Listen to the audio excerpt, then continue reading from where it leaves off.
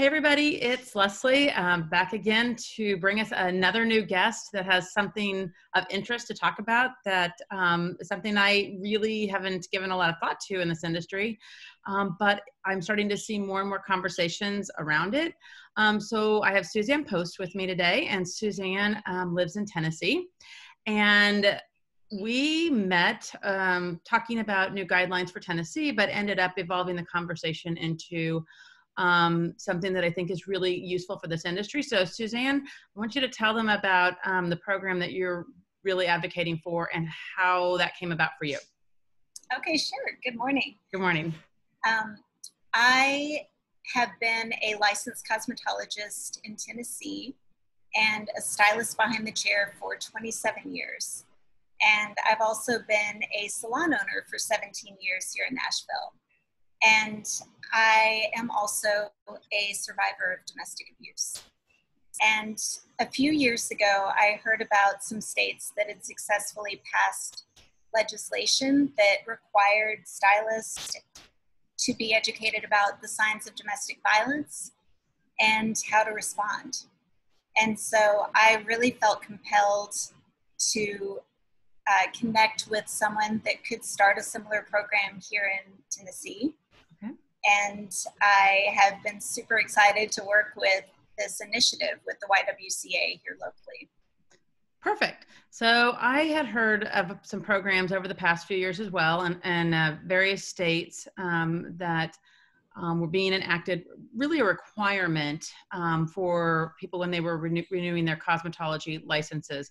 Is it exclusive to cosmetology, or are you also targeting barbers by chance? We are targeting barbers. Eventually, we have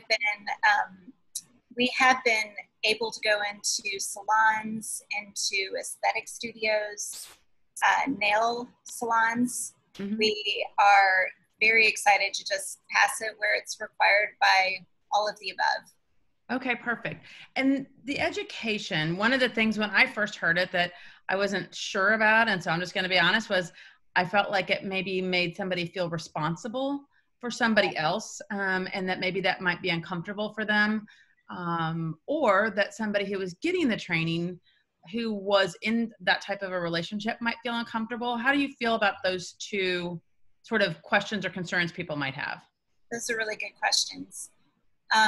So first of all, we definitely emphasize that this training is to equip people with tools about how to effectively listen to their client in their chair and how they can be a support, but in no way would they be mandated to report anything unless they actually saw an incident. You know, there are, I think, cases that you are required to report something, but they would be more than anything just a solid support for their client. Just giving them a knowledge base, so what things they might hear, what things they might see.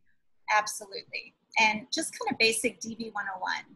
And then the second part of it is that we know enough about the statistics that anytime you have a group of people together, 1 in 4 women will experience domestic abuse, domestic violence at some point in their lives. So we know statistically that there will be people receiving the information that may be a little bit uncomfortable by it. That said, I think that the pro of really educating people about what that looks like is so important, because it could actually help someone that's in the training get to safety. Exactly. So in Tennessee, you guys have done it in a way that I haven't seen all across the country. You are actually going out into places of business and actually in person offering this education. Is that correct? That is correct. So how many, that's a lot of hours. I mean, Tennessee's a big state. It is. It's been specifically based here in Nashville thus far. So we have been really concentrating on this area. Our goal is to expand statewide and even across our country. We know that we can't physically be there as much now, especially as we're in the middle of this COVID time. You know, we absolutely have to be able to embrace the virtual tools that we have. and it will allow us to reach just so many more people if we can get an online training. Right. So we've been talking about potentially housing that training potentially on our website so that people all across the country, whether it was required or not, would have free access to that training. I do think it's important, in my opinion, that it be free, that a lot of people, particularly in this industry, are hard hit financially, not having worked for some long period of time, so that this valuable education would come to them free of charge. Who are you working with to write the content? Are you writing it, or are there other people involved? So I've paired up here locally with the YWCA in Middle Tennessee, and they have been just the most incredible partners. They have all of the DV education that they provide to really any business, any organization that wants to provide that education for their staff or their students. They have the basic education, and then we have been able to kind of customize it for the beauty industry. And so we have been able to kind of tweak the content to make it more specific to what signs we might see behind the chair and how that specifically relates to our industry. Right. So I do understand that domestic violence can be any kind of violence really in your home. I mean, it can be, obviously we always think of men, versus women, so to speak, but it can be, it could be the other way around. It can be, women on women, whatever that, that violence can be of any nature. But is the program that you would launch potentially for barbers a different program? Because are we going with the statistics and assuming that they may actually identify someone who has a problem with violence control or anger control? Would it be a different program or the same? Well, we do know that also statistically, 1 in 7 men will experience domestic violence at some point in their life. Wow, that's a high number. Which is a really high number. Yeah. We know that it occurs at the same rate in same-sex relationships. We know that it could be 2 women, 2 men. And so I ultimately would love to see it expanded to recognize the signs from the flip side. Yeah. To be able to recognize the abuser as well as the signs of someone who is abused, and be able to really give them to spread that sort of support industry-wide. But as it is now, we specifically are more looking for the signs of someone who might be the recipient of that relationship. So do you have any success stories? Have you had stylists come back and say that they have utilized this, or what's the response you've gotten from people who have had the education? Absolutely. It's really been an overwhelmingly positive response. It has, I've definitely had stories of people that have called me after receiving the training saying either, in hindsight, I've had people that have been in my chair that I can now, with these tools, recognize that they were in a situation, whether it was financial abuse or verbal or emotional or certainly physical.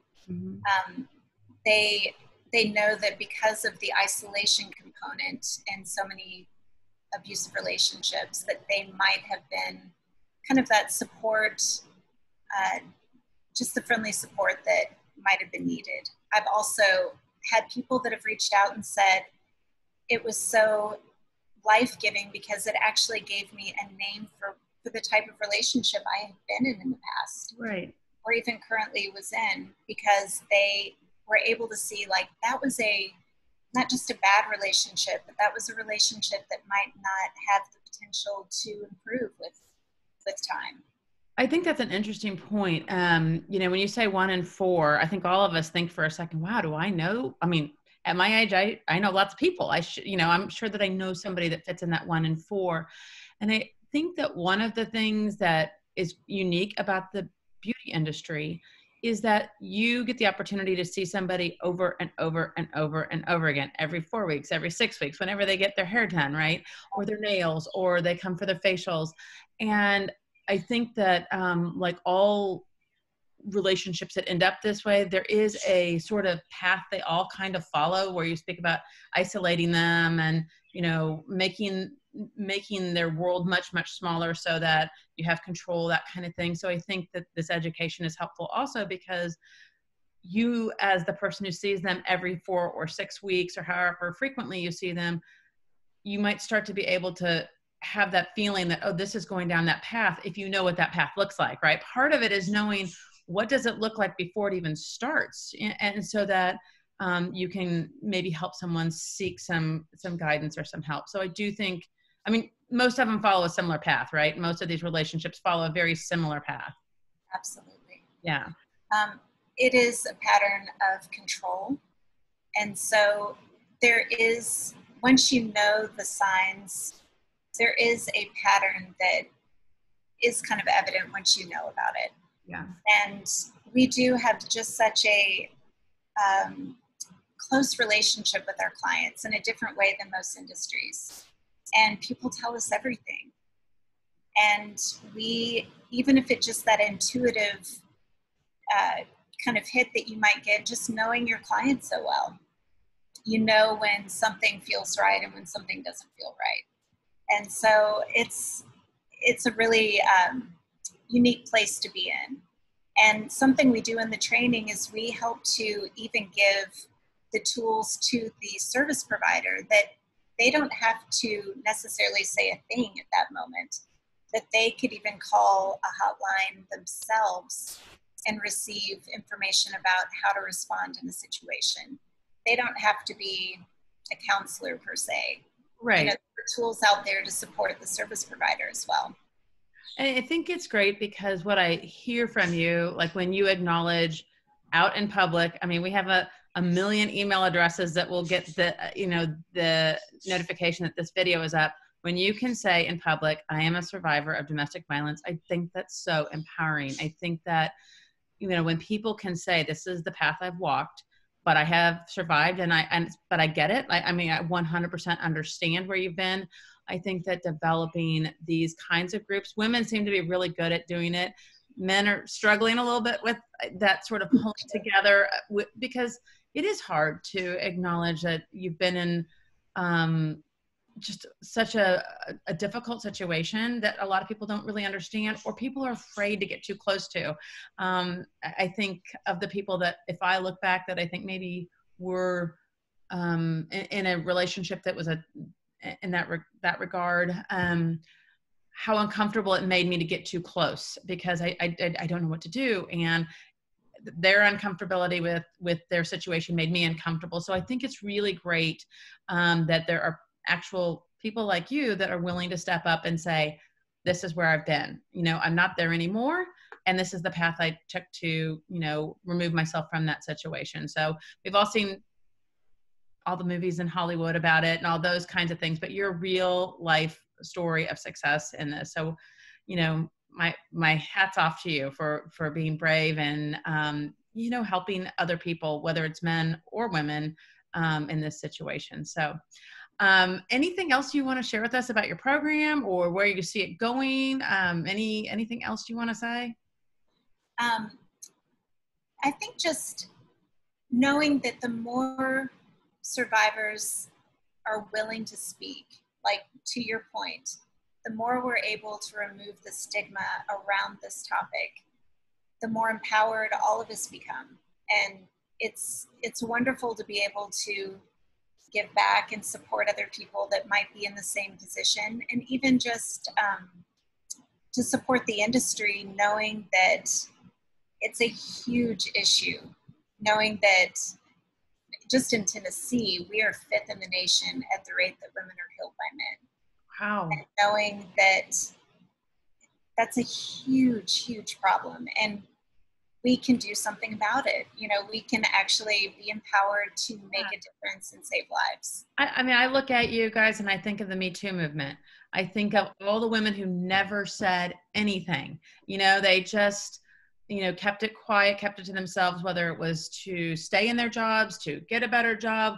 A lot of that had revolved around employer relationships or potential employer relationships, but just men that made them uncomfortable.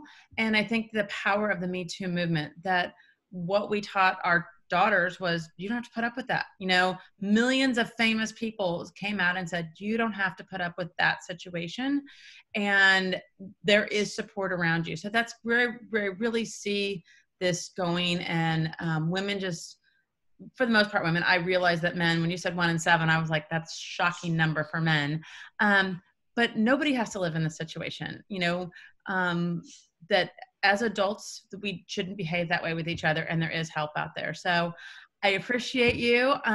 We will be posting this up on our website and on all of our social media, and hopefully we'll be making an announcement in the next few weeks about hosting some education about how to identify potential signs, what are some of the resources out there, and also what to do if it's you. If you're the one sitting at home doing the education and it starts to look familiar, what do you do for yourself, kind of a thing. So I look forward to that.